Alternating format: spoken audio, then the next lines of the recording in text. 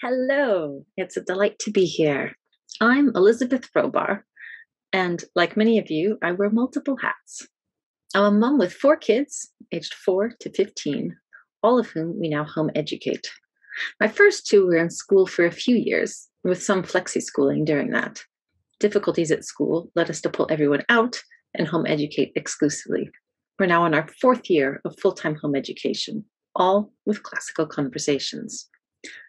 I personally, along with my family, came to Cambridge for my doctorate, and I now head up an organization, Cambridge Digital Bible Research, that works with graduate students, scholars, and Bible translators. The combination of home educating with classical conversations and working with scholars and graduate students has been more rewarding than I ever anticipated. I did not expect there to be much dialogue between the two, to be honest. They're a bit on opposite sides of the spectrum. But oh, how I was mistaken.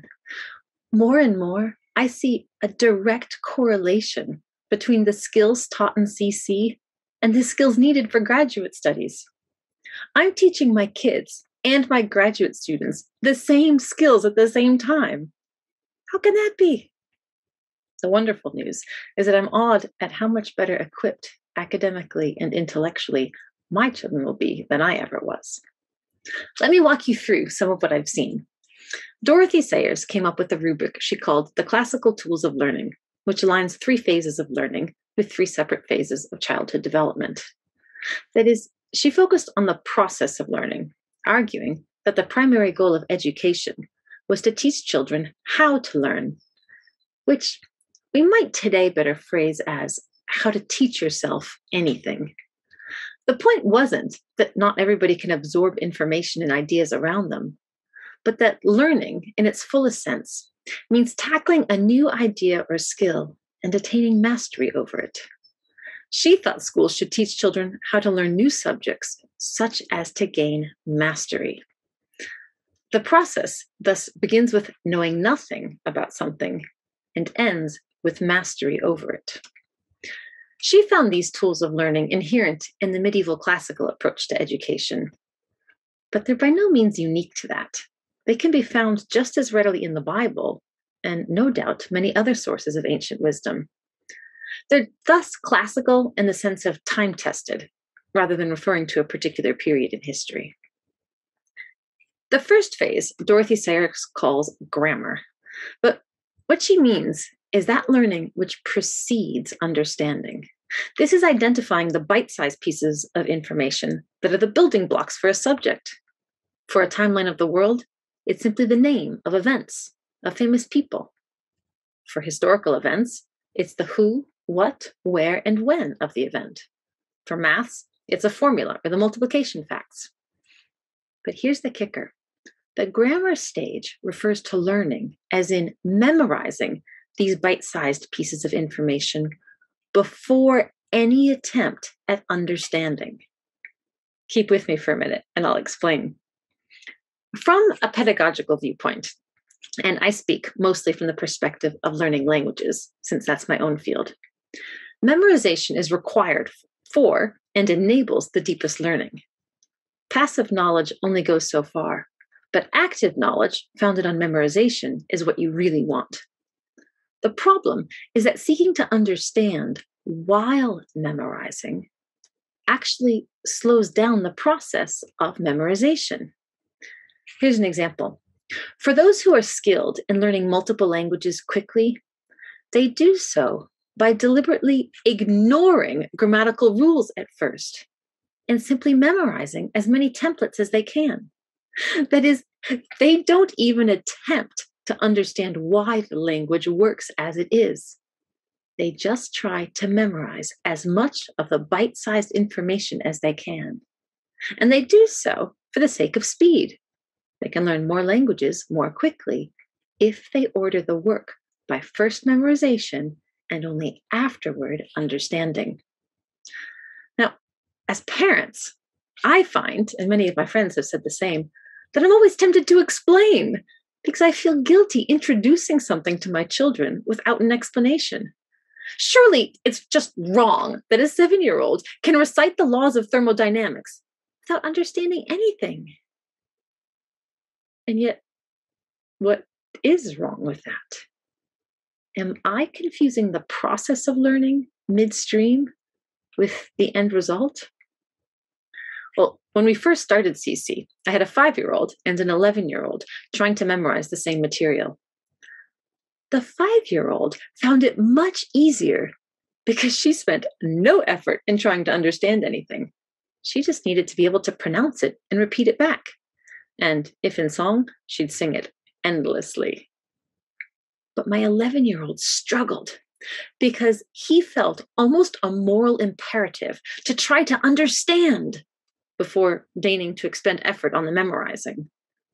He found it very difficult to memorize anything word perfect because he'd often substitute synonyms, showing that he was memorizing the meaning first and only afterward the very words. Well, the difficulty, of course, was that he wasn't capable of fully understanding the meaning. So when he tried to put things in his own words, he lost out on some of the richness, on some of the meaning. But my daughter could repeat things word perfect. Well, really a string of sounds. She couldn't even read then. Now, if I were to evaluate my children right then and there, obviously, the 11-year-old had advanced farther in understanding than the 5-year-old. But their education did not stop then. Because we're not educating our children for their lives as children. We're laying a foundation, brick by brick, for their lives as adults. And if it is easier and more enjoyable for a young child to memorize, even before the child can use the information, why not let it be enjoyable? They love nonsense, as long as it's enjoyable. Why not capitalize on their love of repeating things endlessly by giving them something that will become beneficial later on? Because later on, they'll prefer to discuss and debate, but they can only discuss and debate the material they know. If they have a store of memorized material, they're that much more equipped. So that's my own journey of thought on this matter, because I really struggled at first to grasp why one would spend time memorizing before we could understand. But as good as all of that is, here's the real gem that I've recognized that I want to tell you about today. In memorizing quantities of information, my children have learned this. Some information is worth memorizing. Now, for the youngest ones, that's all they've learned. But the implications are endless. Some information is worth memorizing, and some information is not worth memorizing. There's a hierarchy of usefulness that determines what is worth memorizing and what isn't. Think of a few hundred paper clips spread out over a table, representing all the bits of knowledge a graduate student might be facing. Every paper clip is linked to at least one other. The constraints of time, energy, and funding mean that you can only pay close attention to, or start to memorize, a few paper clips, a few bits of knowledge, which, yes, causes daily panic in many. Now, the more attention you spend on any one bit of knowledge, the more you'll gain access to the knowledge attached to it. You begin with a passing familiarity in which you recognize a name, one paper clip. With a little more familiarity, you gain access to everything one step removed, the paper clips directly attached. With a deeper familiarity, you gain access to everything 2 paper clips removed. With memorization, leading to effortless recall, you gain access to everything 3, 4, and 5 steps removed. Do you see how critical it is to choose well which information to spend time on and which information to not spend time on? Choose the right information, and in the least time possible, you'll have access to the most possible information. Choose the wrong information, and you may miss out on critical areas, because some information is worth memorizing, because it becomes a doorway to more information. Now, our children in CC just count on the curriculum to identify which information they should memorize, which is right for children. From age 5, they memorize core elements of history, geography, a timeline of the world, English, science, Latin, and maths. And in so doing, they're developing a habit of memorizing the important information and not worrying about the rest. And they're finding in conversations and their reading that memory work gives them access to a whole world of knowledge. So my children have a timeline of the world memorized, which means that when someone mentions Confucius or Emperor Justinian or the Battle of Tours, my children perk up and they're interested. They're ready to absorb information about these names simply because they've memorized the names themselves. All right, I had never heard of any of them as a child, and I'd have tuned out any further discussion on them. But my children now have interest and access. But back to the graduate students. How often do they despair over juggling the overwhelming mass of information? They feel burdened to be conversant with everything, often feeling guilty about passing over some and giving weight to only some. My 8-year-old daughter could not tell you how to identify the core information, but she could tell you already several things. One, it's worth ignoring some, because that's what enables you to study what you need to pay attention to. And two, you should memorize that important information until you are able to repeat it back effortlessly. Don't be satisfied with a passing familiarity. Memorize. Because with real memorization, you have the beginning of internalization, assimilation, and being able to do something with the information. The time spent on the key information does double duty. It solidifies your grasp of the key information, while simultaneously granting you access to more and more related information. And that's a foundation for engagement with the world. All right, the second stage. The next phase, which is in the range of 9 to 14-year-olds, is often called the logic or dialectic phase, and it focuses on questions. This coincides with when children ask, why? Why? Sometimes it's in 100 different ways, and sometimes it's in the same way, endlessly repeated. There was a bridge that I used to cross on my bicycle multiple times a day with the children. There was a sign over it that said no cycling, so we would always dismount and walk, but most people would still cycle across. No joke. Every time we went over that bridge, one son would ask, why are they cycling over the bridge? He asked that same question every time because he wasn't satisfied with my answer. So he actually had the good sense to keep asking, because questions are how we explore and learn about the world. Our job is to teach our kids useful questions that will lead to useful answers. But not only the right questions matter, but also the right order. The answers to questions early on determine which questions are useful later on. For analyzing English grammar, which we do with children aged 9 to 11 in CC, there's a very specific sequence of questions, like a flowchart, that will enable them to fully analyze an English sentence according to its grammar. If they get the questions out of order, they'll be confused between, say, a predicate nominative and an object complement. Get the questions in order, and every element gets properly identified in turn. My 11-year-old is in this phase. He doesn't yet know how to come up with questions on his own, but he knows it's important to ask the questions in the right order, and he trusts that they will be sufficient to provide the necessary answers. He knows that when he's got a verb, every finite verb needs to be evaluated in terms of person, number, tense, and mood. He knows that when it comes to a pronoun, it needs to be evaluated in terms of person, gender, number, and case. He understands that the right questions lead to the right categories, and together they establish a useful system. So just as there was a hierarchy of bits of information, so too there's a hierarchy of questions and categories. The right questions lead to the right categories, which lead to the right questions. In order to discuss great thoughts, we need to know what we're talking about. We need a system that can organize our smaller thoughts and enable us to combine them into bigger thoughts. Now, again, my 11-year-old son would have no idea how to come up with the questions and categories on his own. But he does know that if he's given the right categories and questions, he has a method to tackle any situation. He knows that the right categories and questions are a tool adequate to the task. He has the tools for analytical English grammar, and it won't take much for him to transfer them to the rest of life. And the third stage, rhetoric. This is the stage in which knowledge, first memorized and then understood through questioning, gets put into use, communicated, whether applied or taught. My eldest, my 15-year-old son, is in this phase. That little boy who once delighted in endless repetition now has no stomach for it, nor for his siblings who are now endlessly repeating. He's not even content with questions about something. He wants to know the so what? Now that I've come to understand it, what do I do with it? And here's what my 15-year-old is learning.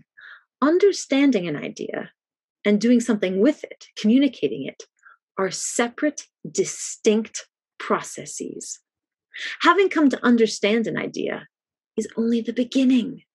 Then comes the process of putting it into use and integrating it with the rest of life. Because if you understand it, but do nothing with it, you're like the person who looked in a mirror, saw something very out of place, but walked away and did nothing. The reason we come to understand something is in order to do something about it, even if that's just further develop our own thinking. In CC, we teach this kind of integration in multiple ways. In fact, as the very name of the program, Classical Conversations, it derives from the idea that we want to draw our children into the great classical conversations of all times, integrating everything in conversation. So really, every class is an opportunity to integrate.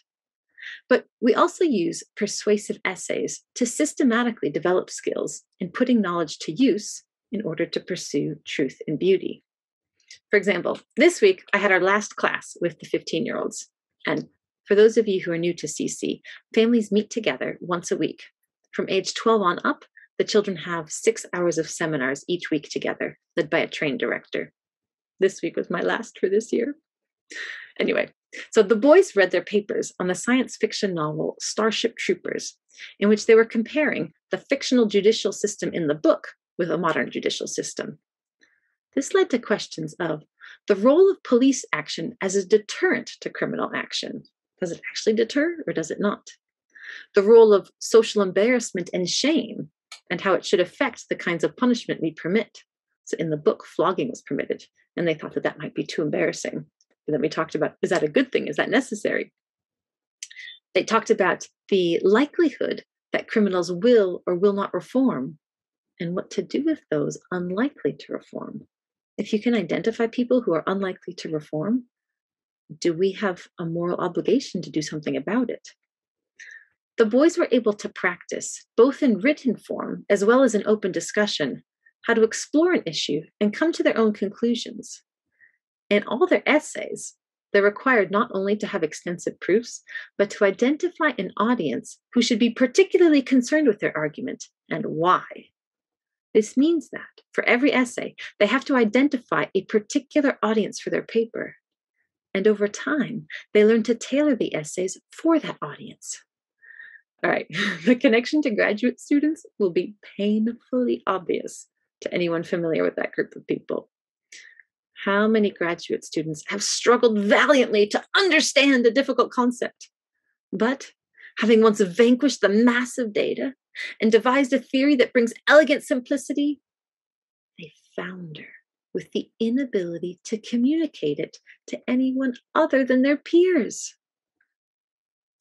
How many graduate students are able to assess a new audience and modify their communication accordingly? Because the audience matters just as much as the material to be communicated. Now, I love all my graduate students dearly, and I'm not speaking ill of anyone, but I'm speaking of their repeated struggles as well as of my own when I was a graduate student. Of course, I recognized there was a hierarchy of information, but I didn't appreciate at all the value of memorization. I thought it was old-fashioned and unnecessary for somebody with a quick mind, as I prided myself. My loss. And it was years before I realized the full implications of the order in which the theoretical questions were asked. I did get there in the end, but it was painful. And I still struggle with communicating material to different audiences. I speak to children, to teenagers, to scholars, to people in the Bible translation world, and to plain old normal people. It's hard to recast material so that it's appropriate for each audience. I'm still tempted to think that I have the material well understood, and that's all that counts. Then I sit down to try to write out a talk for a new audience, and I realize I need to rethink everything again. Every new situation calls for a new message, even if using the same old content. So, in conclusion, home educating with classical conversations has helped me see the weaknesses in my own education and in that of most of the people with whom I work. We've been trained to see some things, but not others. And some of what we've not been trained to see has hurt us. Ironically, it's been through teaching my own children that I'm truly redeeming my own education. I'm reaching a clarity and simplicity that I did not have before. My own organization claims to take the most worthy results of biblical scholarship, refined through the crucible of the scholarly process, and make them available and accessible to those in the Bible translation world who are not scholars. This means taking material first written for a scholarly audience and adapting it to a new audience. This is hard. And completely unexpectedly, a key element in enabling me to do it is the classical education I'm receiving alongside my children.